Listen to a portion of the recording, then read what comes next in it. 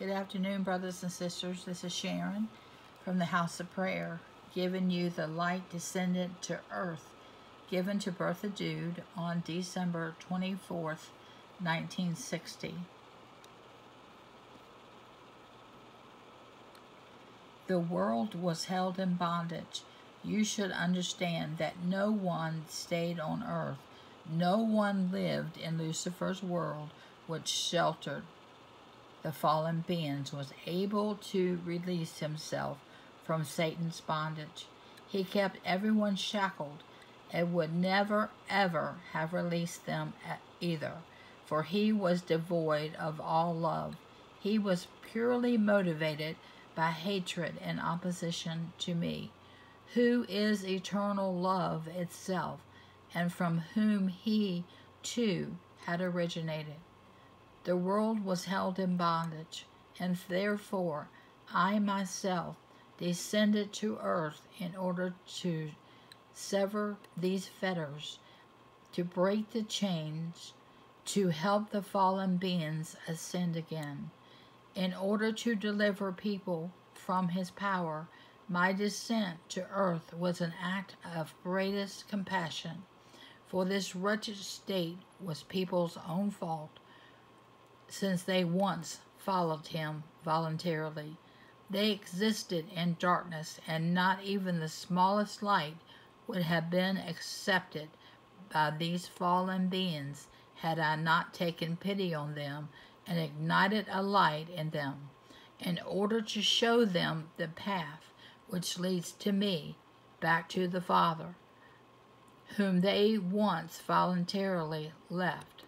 This is why the light itself came into the world.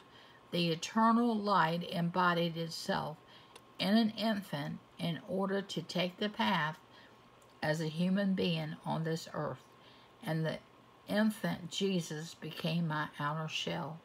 I availed myself of the human form in order to accomplish the act of salvation, in order to defeat my adversary in an open battle, and to wrest these souls from him, who had the will and desire to return to me. I paid the purchase price for my souls. I sacrificed my life on the cross. I brought them from my adversary with my blood. Thus I started the earthly path as a human being with the birth of the boy child Jesus, which already started in an unusual way, because this human being called Jesus had to fulfill an unusual mission, to serve me myself as a shell, because the sinful human race would have been unable to endure me and my abundance of light, and thus the light of eternity had to enshroud itself. Nevertheless, exceptional light shone from the infant Jesus already, yet only visible to those whose loving way of life enabled them to endure the light, and who therefore were permitted to come close to me. For I knew who possessed this inner maturity, and drew the few people to me, who thus paid homage to me as an infant, like their king, for their clear souls recognized me and prayed to me. My birth took place in seclusion for the abundance of spirit which permeated the infant Jesus, and his birth caused the most miraculous happenings, and thus a few people were able to recognize that the announcements of many prophets were coming true, who had predicted the Messiah, who was to bring salvation to people in dire need, those who still believed in a God and whose hearts were willing to love expectantly, yearned for their Messiah, and their hopes were fulfilled when I was born. But they were unaware of the fact that I myself descended to earth. They were unaware their God and Creator laid in a manger before them. Already they were seized and by sacred awe and felt drawn to the infant in the manger with their whole being.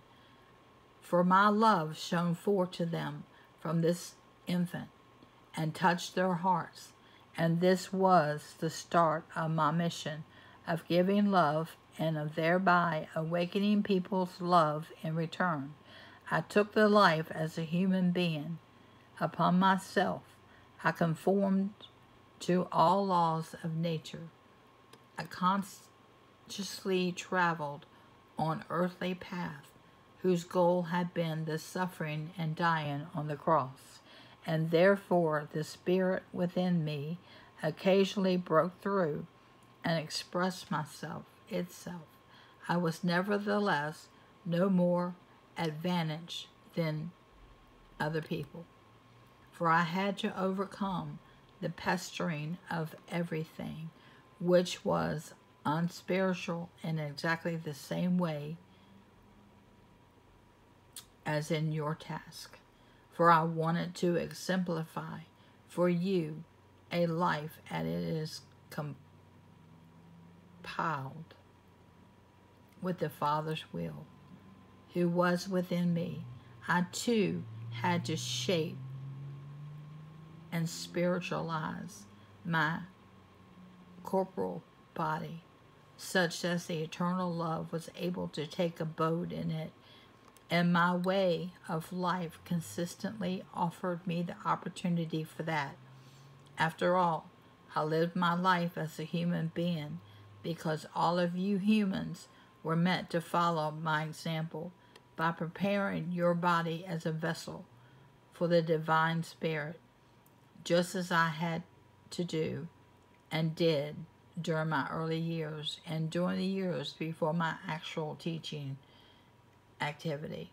And the Father took abode in the man Jesus, who shaped himself such that he served me as a dwelling place, so that I, therefore, as Jesus the man, was full of the Holy Spirit, so that I taught and performed miracles because the Father himself was within me. Every person can achieve this if he can only is of good will to serve the divine spirit as a vessel in which it can flow. And then every person will also be able to release himself from the adversary's bondage. For as soon as he entered into unity with me in Jesus Christ, I myself will loosen the chains and set him free. For I lived on earth in order to redeem humanity. I brought people the light so they will find and indeed be able to cover the path which leads back to me, back into the Father's house. Amen. John 1, verses 9 and 10.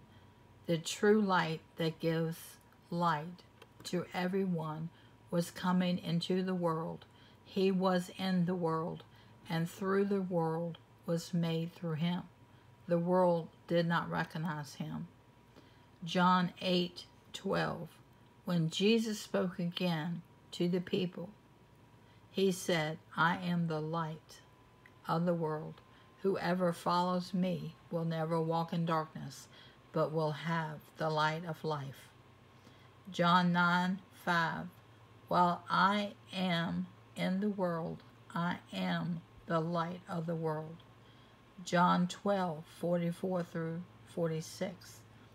Then Jesus cried out, whoever believes in me does not believe in me alone, but in the one who sent me. The one who looks at me is seeing the one who sent me. I have come into the world as a light, so that no one who believes in me should stay in darkness. Amen.